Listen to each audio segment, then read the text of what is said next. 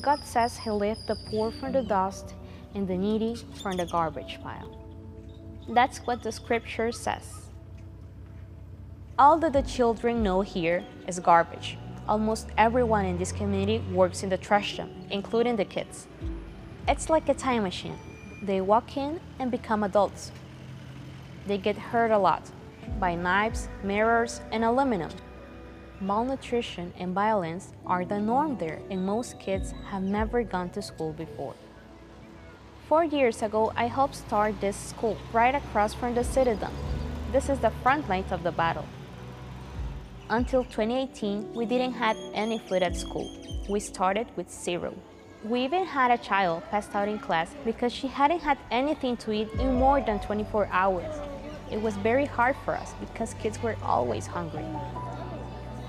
I went looking for someone who could help, and I found Convoy of Hope. Now, we feed the kids every day. Because they had eaten, they are coming alive and learning more. For them to know that food is here, it gives them a sense of security that they lack in the rest of their life. Every child here is a treasure. Because of the food that Convoy gives, combined with the education we're providing, the kids can keep dreaming. And if we just give them one chance, we can prove that they are valuable and that they could do something rather than just stay in poverty. God is doing something great here, and His promises are coming true.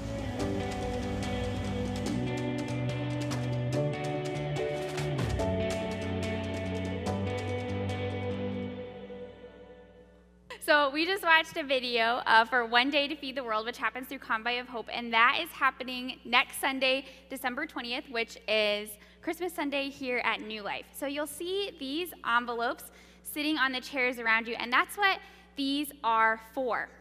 So One Day to Feed the World is basically saying that we can give 1 day of our wage to feed kids just like the kids that you saw in the video, and not just provide food, but when you feed a kid, I mean, like, nobody likes to sit in school hungry, right? Nobody likes to do anything hungry. And so when you feed a child, you support them, support their education, support them playing and making friends. And so I want to encourage you next week. This is, just prepping for 1 day to feed the world. Prepare to either give, 1 day of your wage or whatever you can give to help support kids in the world who need food. And so, that is next Sunday, and that is what these are for. So this Sunday, or this weekend, has been Boldly Go weekend, and a lot of you guys stepped up to serve at In a Pinch this weekend, and I've heard really amazing things. I've been on vacation, so I wasn't there. So if you have a good story about what happened, tell me, because I would love to hear it. Shami said that it was amazing, and so really good things happening. And In a Pinch is actually here with us this morning. So I'm going to invite Jennifer on up here. And Jennifer is going to tell us just a little bit about what In a Pinch does, mission, vision, all that good stuff. Hi, my name is Jennifer Meyer, and I'm the president of the board of In a Pinch, and I'm also one of the founders of the nonprofit. And our mission is to meet the immediate needs of local foster families in Grant County, and we do that by making kits of 3 days worth of necessity items, clothing, toiletries, diapers if it's a little kid. We try to do shoes, coats if it's wintertime. So 3 days of whatever your foster child would need. But we kind of operate outside of that, and anytime anyone comes to us with a need, we just fill it the best that we can. So we've worked a lot with the women's shelter here in town, both for the women and for their children. And just anytime we're presented with a need, we try to fill it if we can. Yeah, awesome, thank you. You can stay here. That's awesome. And we are so thankful to have just gotten to be a little bit a part of that this weekend. And we have something we would like to give you. So you guys did this. So what's about to happen, you did this through your Kingdom Builders giving. This is a check for $1,000 to In a Pinch that will help buy them a washer and dryer. So we are thankful for you. Yes! And we would love to pray for you as well. Yes, thank you. Dear Lord, we thank you so much for Jennifer and the work that In a Pinch is doing with within our community. God, we thank you for the ways that they're stepping up to serve and love on families and provide what they need when they need it, Lord. And I just pray that you would bless them as they continue to do that and provide what they need to provide for others. God, in those moments when they need support and need provision, we just pray that you would meet them there in that. Because, God, what they're doing is truly, truly incredible. God, we pray just your blessings and love over the kids and the families that they support and impact. And, God, we're thankful to just be a small part of it. So it's in your name we pray. Amen. You're welcome. Wasn't that fun? You guys did that. That's so awesome. Okay, so I just got back from vacation with my family, like I just said. That's why I haven't been here for Boldly Go weekend. Kind of sad that I missed it. I mean, I love my family. We went to Gatlinburg, which is the mountains. That's what I love, the woods and hiking and all that good stuff. And I've been really looking forward to it. So it was a lot of fun, but I'm also really thankful to be back here with you all. There's something about just being in your home and in your bed, and so I am thankful to be back here with you all and to talk about joy. So I am pretty open about the fact that I am a worst case scenario thinker, and I'm sort of pessimistic. And so a lot of people don't think that when they meet me. They're like, Rachel is like cheerful and friendly, like pessimistic doesn't really fit with her, because I try to have a positive attitude about things. And I don't mean that I'm like pessimistic in the sense that I am negative or I'm like Rachel Rain Cloud all the time. I just mean that my default is, when I'm thinking about what if, my default is what if bad, not what if good. A couple years ago, I was going to have a conversation with somebody, and I was really nervous about it. And so I was talking through it with one of my friends, and she was like, okay, well, Rachel, just tell me, like, try to think through the different scenarios of how this could go. So I start being like, well, this could happen, or it could go this way, or this. And she was like, I'm going to stop you right now, because every single thing you just said, all you listed was bad scenarios. She was like, what if it goes good? She was like, there's a good chance that this conversation goes well. And I stopped and I thought, and I was like, honestly, I had not thought that it could go any other way other than being completely humiliating for me. I had only thought of all the bad things that could happen. And so when she said that, it stuck with me, because I realized I think like that all the time. I think, what if all the bad things instead of what if the good things? And so as we get rolling here today, I want you to take a second and think, what is your reaction to good news? I share all that with you to say, sometimes good news makes me nervous. Good news feels too good to be true to me. Sometimes I'm skeptical of it. And so what is your reaction to good news? Maybe you're like me and you're a little skeptical, and good news makes you feel, well, nervous. Or maybe good news makes you feel really excited and filled with joy. And if you have a notebook, write it down. Write down how good news makes you feel. And if you're joining us online, stick it in the comments. How does good news make you feel? In this series, we're talking about how when Jesus came, he brought joy. And today, we're zeroing in on the truth that the good news brings joy. And to do that, we're going to walk through several different scriptures. So those will be on the screen, so you don't have to go like wildly flipping through your Bible. I remember growing up in church and Sunday school, they would always be like, these are the scriptures we're going to go through. And I would like try to turn to it, but I would never get there in time. And then they'd be reading it, and then I'd be panicked because I wasn't there. So it'll be on the screen, so no pressure, but you can follow along in your Bible if you want to as well. So first, we're going to jump into Luke 2. And if you've grown up going to church, you know that Luke 2 is one of like the Christmas stories. It's one of the accounts of Jesus' birth.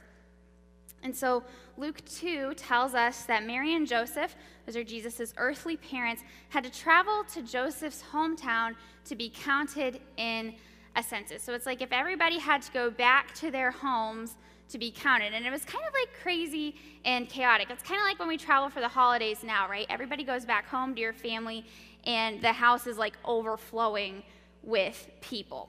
And so Mary and Joseph get to Joseph's hometown, and there isn't really anywhere suitable for them to stay. I mean, if you think about like when your whole family comes home for Christmas, the house is like jam-packed. And so that's kind of what happens to Mary and Joseph. There's nowhere for them really to go. So they end up kind of staying in like a barn sort of setting amongst like the animals. Just like imagine that. Like you're just sitting there, you're very, very pregnant, and you're just sitting next to like a little cow here. And that's kind of like what's happening for Mary. And she also did this whole journey like very, very pregnant. So just think about that. And yeah, so they end up staying with the animals because it's somewhere.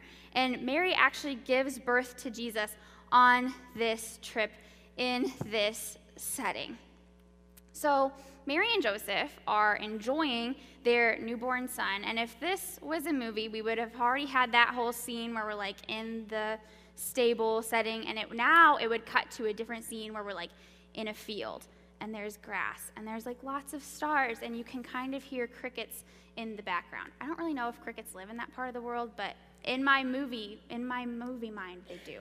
So you hear like crickets, and it's, yeah, dark, and there's grass, and you can hear like sheep faintly bleating in the background.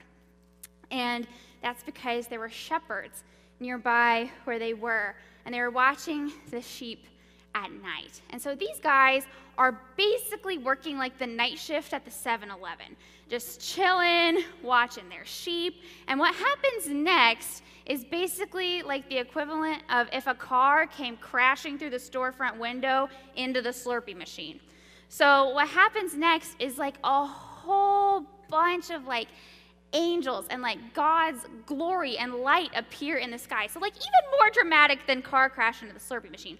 And so understandably, the shepherds are like freaking out. And so Luke 2:10 through 11 tells us, but the angel reassured them. Don't be afraid, he said. I bring you good news that will bring great joy to all people. The Savior, yes, the Messiah, the Lord, has been born today in Bethlehem, the city of David. But why was that good news? What's happening in this moment, whether the shepherds like could fully grasp that yet or not, is that this is like a moment when maybe the biggest promise God has ever made to his people is like coming really into motion. I mean, it's already been in motion, but this is like a defining moment because God promised his people for years and years and years that there would be a Savior. And they're just kind of sitting here like, okay, God, where is the Savior? Because this is years in the making. And this is the moment where God's plan to save is starting to unfold in a really big way. Because not only did God send a Savior, he sent his Son, who is divine just like God. And we know that because the angels call him the Messiah, the Lord. And that's a title that lets us know that God's Son Jesus is divine, just like God. Fully man, fully God. That's who Jesus is. And this plan was really much bigger than anybody could have possibly imagined, even though that God had communicated it to them, included them in, and kind of kept them in the loop. To the fact that there would be a Savior and a Messiah, they didn't have a ton of details about what it would look like exactly. They actually kind of had like a false idea in their heads of what this was going to look like. And we see that later in Jesus' life, fast forward about when he gets into his public ministry, we see this like more. They thought that it was going to be like a government leader or a war hero, somebody who would vindicate them through executive power or military might. And that's really not what happened at all. God sent a human baby, like very different than what they were expecting. But the kingdom that God was establishing, the kingdom that God was ushering in when his son was born, it looked really different than what they expected. But it was good. So if we fast forward about 30 years from Jesus' birth, that's about when his public ministry begins. And it's during this like 3-ish year period of time that Jesus performs miracles. He teaches, he tells stories that help people understand what the kingdom of God is like. And he shares what the good news is really about. The good news of the gospel is this. John 3:16 sums it up. For this is how God loved the world, that he gave his one and only Son, so that everybody who believes in him will not perish but have eternal life. Put another way, the good news is this, in Romans 5:8. But God showed his great love for us by sending Christ to die for us while we were still sinners. The good news is that the Savior is God's Son.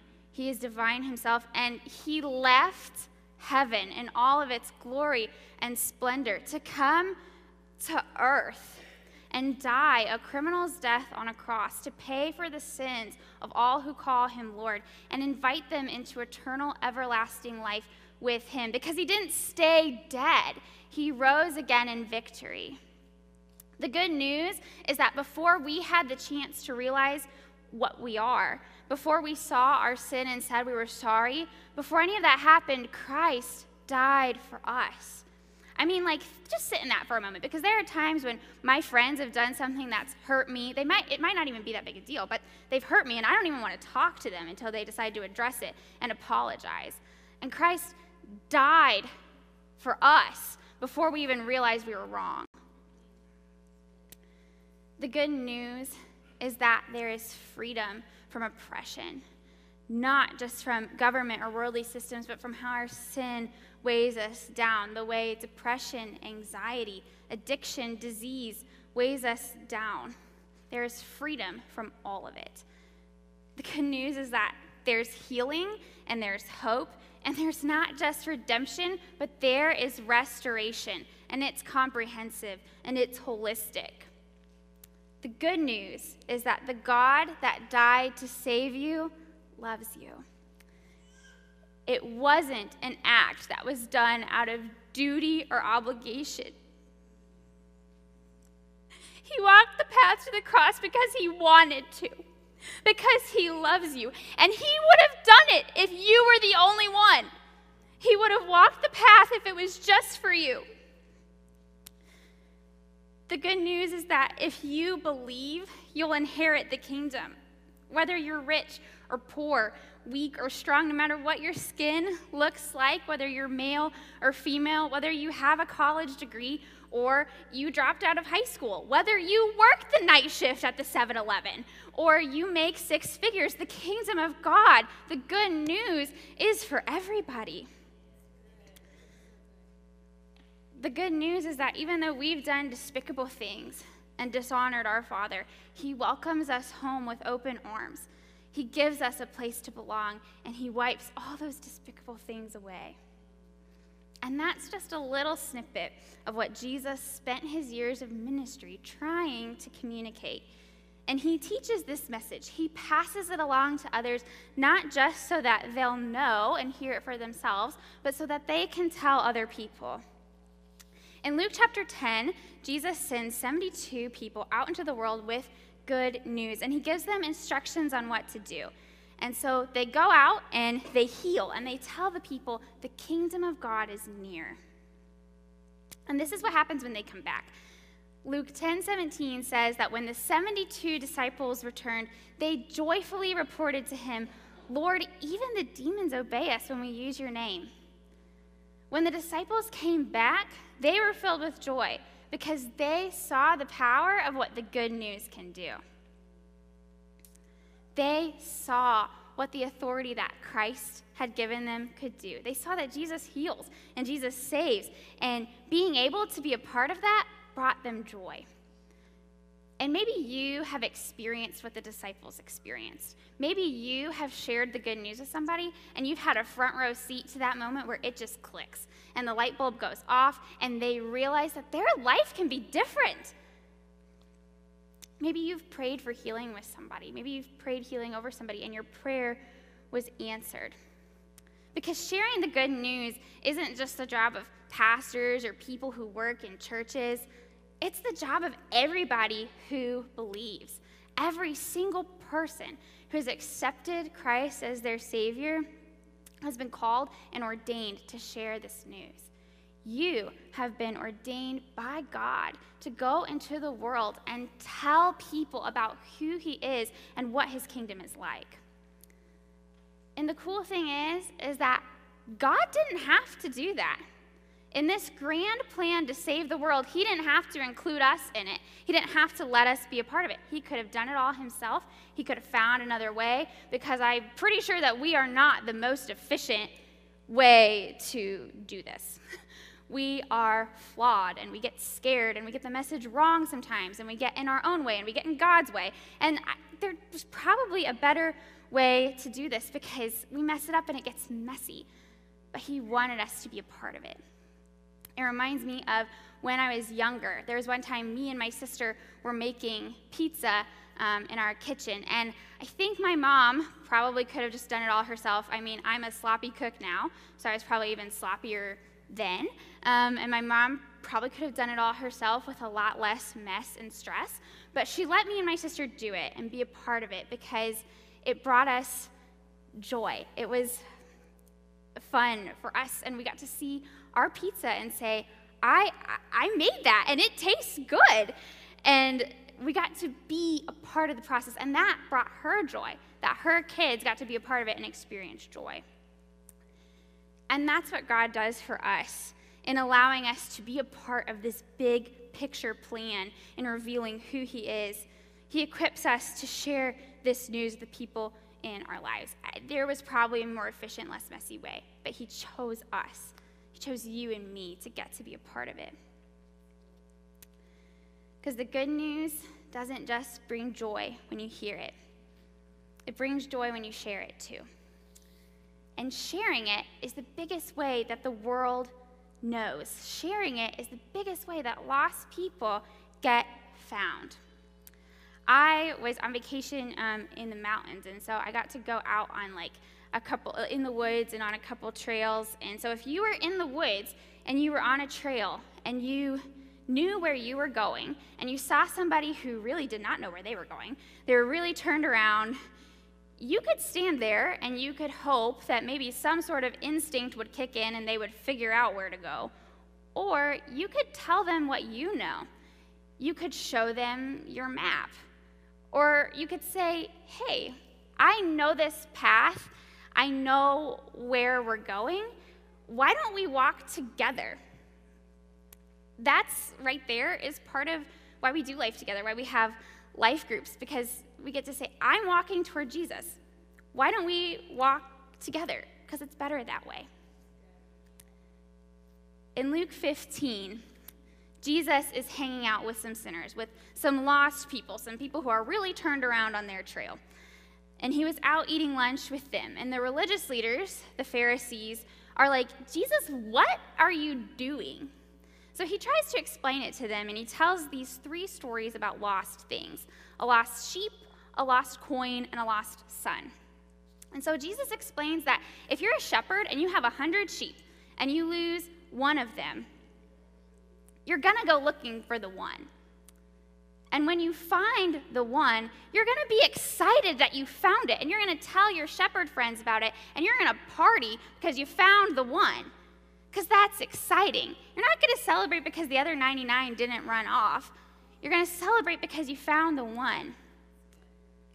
To further explain the point, Jesus says, okay, so what if a woman has 10 silver coins and she loses one? She is going to go looking for it, and she's going to be excited when she finds it because she found something that she lost. And she's going to tell her other friends, and they're going to celebrate because they found the lost thing. And I think we all relate to this, right? We lose something, even if it's not something that important, and especially something when it is something important, you feel this way. You feel excited when you find it. So take a second and think of a time when you lost something. And if you're joining us online, maybe put what you lost in the comments. And while you're thinking about that, I'll tell you a story of a time that I lost something kind of recently. Earlier this year, I was packing up all my stuff from Ohio to move back to Indiana. And I have this ring that I had worn every day for like years, and it has the word faith engraved on it. And so it's not super valuable, but it meant something to me. And so that morning, when I was getting ready to leave, I noticed that I couldn't find it. And so I looked all through my room, and it wasn't there. And so I was like, okay, I have to get on the road. So I'm just gonna assume that I put it somewhere and now can't remember where it is. So I'll just assume it's all in my stuff because I have to go and it's not anywhere here. So before I left town in Ohio, I had stopped to get gas. And so I got out of the car to get gas. When I went to get back in, my ring was sitting on my seat, just right there, like it had fallen out of my pocket or something. And I was so excited and relieved to see it because I thought there was a good chance I had lost it. Even though I was like, I'll just have faith, it's in my stuff. I was also like, I could have lost it. But there it was. And I imagine that when you found your thing that you lost, you felt excited and relieved. And that excited feeling is what heaven experiences. Luke 15 tells us that heaven experiences that feeling when one person repents, when one person accepts the good news. Luke 15:10 says, in the same way, there is joy in the presence of God's angels when even one sinner repents. Because the good news brings joy when we hear it. And the good news brings joy when we share it. And the good news brings joy when anyone believes it and repents. The good news brings joy to heaven when one sinner says, I know that I'm a sinner, and I ask forgiveness for what I've done. I believe that Jesus can and did save me, and I declare him as the Lord of my life. Those words trigger like a monster party in heaven. And Jesus illustrates this beautifully in the last of the 3 parables in Luke 15, the parable of the lost son. So I'll recap it for us really quick. If you didn't get a chance to read it this week, I encourage you to read it soon because it's a classic. You can never read it too many times. So Jesus says there was a son that, and we kind of get from the story that the son was kind of greedy and sort of insensitive because he asked his father for his inheritance before the father had died. So it would be like if I was like, hey, Dad, I know that you're going to leave your truck to me in your will, but can I just have it now instead? That's basically what happens. But the dad gives it to his son, and so the son leaves, and he parties, and he spends all the money on dumb stuff like video games. And he ends up not being able to support himself. And so he's eating pig slop, and he starts thinking, he's like, the servants in my father's house have it pretty good. I mean, better than this. So why don't I go back there and beg my father to let me be a servant in his house? And this is like if you were set up to be the CEO of a company, but you left and you messed it all up, and now you have to go back and beg for a job to clean the bathroom. That's what the son is about to do. So he goes home. The son goes home. He is ready to repent. And the father sees him. He sees him from a long way off. And before he even heard his side of the story, he's going to meet him, to welcome him home. And the son repents. The son says, I'm not even worthy to be your son. But the father says, no.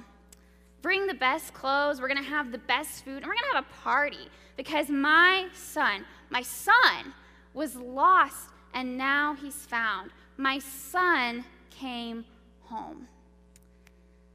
And I touched on this a little bit earlier, but the good news of the gospel is that when we repent, God calls us his sons, and he welcomes us home. And girls, we don't get left out of this. I have to touch on this because I am a girl. We don't get left out of this. Back in Bible days, being a daughter was like nothing. Women did not have rights. They went from being somebody's daughter to being somebody's wife. And if you didn't have a man, you were destitute. And that's how we end up with the book of Ruth, right? Ruth and Naomi, they don't have husbands, and so they have to go on this whole journey. But God gives his daughters all the rights of a son. God gives his daughters an inheritance, and that was crazy. That was unheard of. And I had to say that because, yeah, I'm a girl. And girls, I hope that you know that if there are guys in your life that make you feel like you're nothing, there's a father who has an inheritance for you. That is real. Then that is not too good to be true. We're coming to the end here, and so I want to go back to where I started. I shared that good news makes me skeptical, and good news makes me nervous. But The good news of Jesus isn't too good to be true. It isn't a cause for doubt or skepticism, and that's because it's real. It's true, it's irrefutable, and the source is trustworthy. God's love for us and intent to set us free is the realest thing in each of our lives. I find that I understand God's word best when I put myself in it and I imagine. So sometimes I imagine myself like in the story of the prodigal son, or sometimes what I'm about to share with you next is something I imagine that helps me really understand the good news. Not a Bible story, just something that is helpful for me. Sometimes I imagine myself in a courtroom, and I'm standing in front of a judge, and I'm guilty, and I know it, and the jury knows it, and everybody there knows it, and my lawyer knows it, and there's no way to really spin it. I'm guilty of every charge that's brought against me, and I deserve the punishment, whatever punishment that I'm going to receive. I deserve what is coming to me. And I imagine this, and I let myself sit in this moment, deserving the conviction and the condemnation, the death sentence, basically, that's coming. And I let myself sit in that because if we don't realize how bad the bad news is, it's easy to miss how good the good news is. When we fail to realize how extensive our sin issue is, we can cheapen God's grace. We can cheapen the good news. Think about it like a car, okay? So I drive a white car, and I've gotten a couple little scratches on it a couple times, but my dad touched them up for me with like a little car paint pen that probably wasn't all that expensive.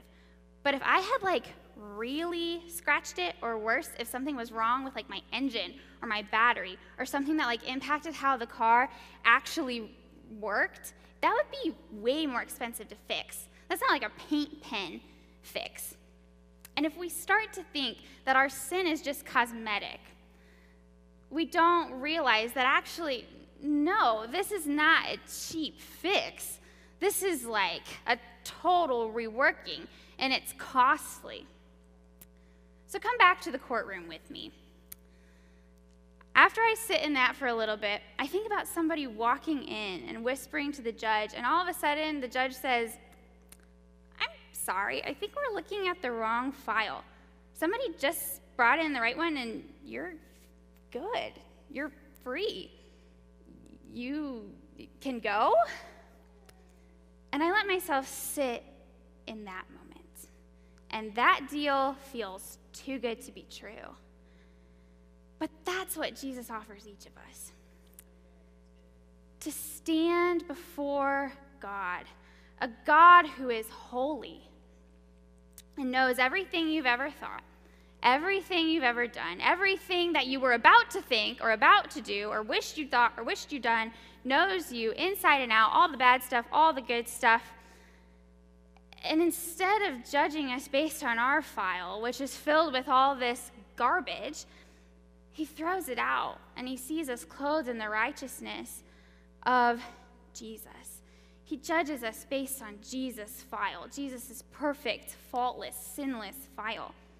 He just throws ours out, and he sees us clothed in Jesus' righteousness. Because even the best of the best things we do, even our best version of righteousness, the Bible says is dirty rags compared to Jesus's. And that is good news. And it's real, I promise. You were expensive.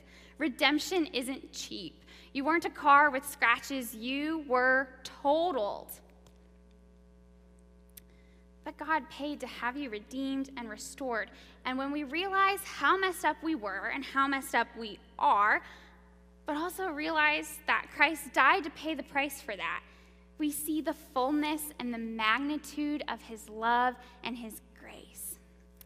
And it leaves me in awe. And I hope that you feel that way too. So today, as we close, if you've heard the good news and believe it and have repented, share it. It doesn't have to be today or tomorrow, but think of somebody in your life who needs to hear it and start working on, how am I going to share the good news with this person? And sometimes it takes time. Sometimes it takes a while. Sometimes you're planting a bunch of little seeds before you actually get there, but it's worth it. And if you hadn't heard the good news, or if you haven't repented and you haven't believed yet, now I want to create a moment for you to do that. So here in a few moments, I'm going to pray a prayer that does just that. And you can pray with me to repent and confess Jesus as the Lord of your life. So we're going to go ahead and do that now. Everybody go ahead and bow your heads. Lord Jesus, I am a sinner. I've done some really awful things. But I want to ask your forgiveness, and I want to ask you to be the Lord of my life. I'm so thankful for your love and your grace and what that means for me. In your name I pray. Amen. If today is the day that the good news caused you to believe, and if today is the day that you committed your life to Jesus, we're going to celebrate that right now with all of heaven, because it's a party. So give me your best party clap, shout, woo! Yes, woo! And if you're joining us online, my favorite emoji is the hat with the blower thingy. So put that in there. It's a great way to celebrate. And also, if that's you today, we have a special gift for you. So if you're online, stick it in the comments, and we will send it to you. If you're in person, just come see us at the guest services station after service. So before you go, if you look at the screen, there's going to be the challenge and questions for this week. So the challenge is to identify one person in your life who you can share the good news with in the next 12 months. Now, don't feel like you have to wait 12 months. This is just saying we're looking forward to 2021. So be thinking about next year, as we head into this next year, who is one person who I really intentionally want to share this good news with? And the questions are you skeptical of good news? Why or why not? And how have you experienced joy as a result of the good news? Thank you guys for joining us for worship today. We love you so much, and we will see you soon. Have a great week, everybody.